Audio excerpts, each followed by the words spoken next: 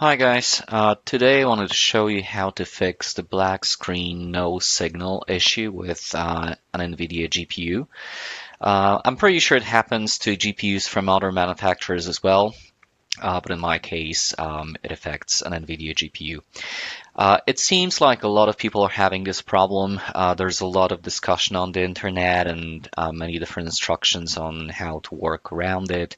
There are several theories on what might be causing this problem, but unfortunately, the majority of those workarounds didn't really work for me.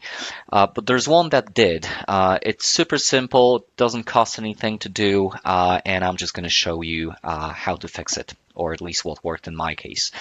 In my case, the problem seems to be related to power management, and there are actually two really simple things you need to do to make it go away.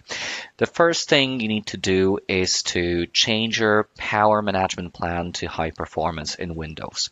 So to do that, just click Start, start typing power, go to Power and Sleep options, additional power settings. And initially, you won't see this high performance plan here. You have to expand this drop down, which will say show additional power plans, and just select high performance.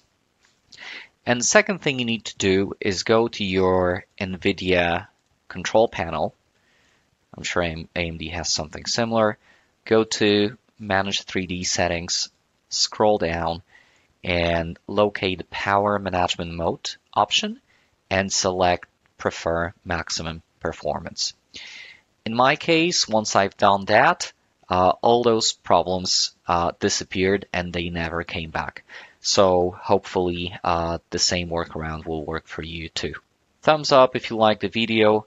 Please share. Hopefully we can help more folks to work around this issue. And for now, thanks for watching.